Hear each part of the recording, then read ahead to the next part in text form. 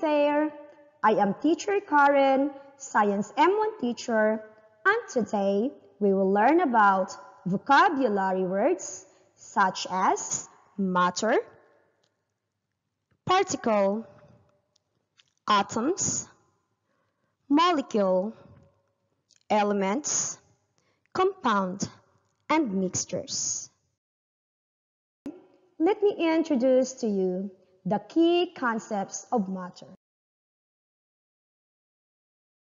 Our first word for today is matter. Matter. Matter is anything that occupies space and has mass.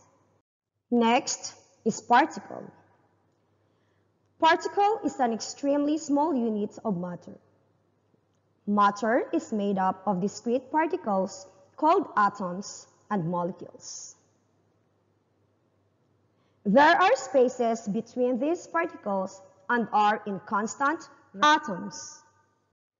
Atoms are basic building blocks of all matter.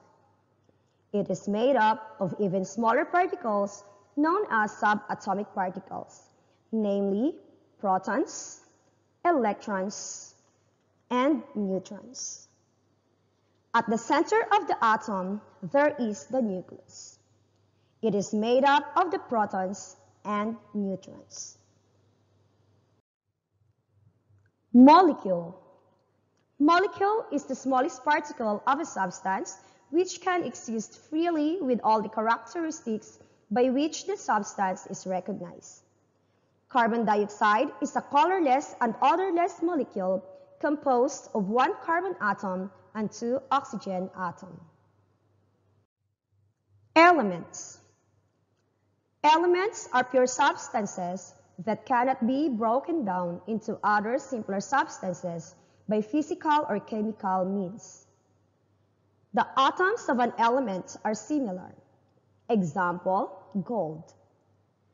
Gold is made up of gold atoms only. Some elements have the same type combined to form molecules. For example, oxygen gas. Oxygen gas is made up of molecules, and each molecule of oxygen is made up of two atoms of oxygen.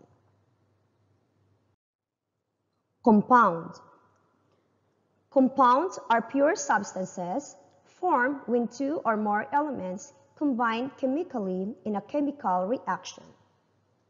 The smallest particle in a compound is molecule. Example of compound is water. Water is made up of the elements of oxygen and hydrogen. In each of the water molecule, one oxygen atom is bonded with two hydrogen atoms. All water molecules are similar. We say that water has a fixed composition. Mixtures. Mixtures have two or more components that are physically combined but no chemical bonds between the components. Mixtures do not have any fixed composition too. Air is a mixture. It has water molecules, oxygen molecules, carbon dioxide molecules, and nitrogen molecules.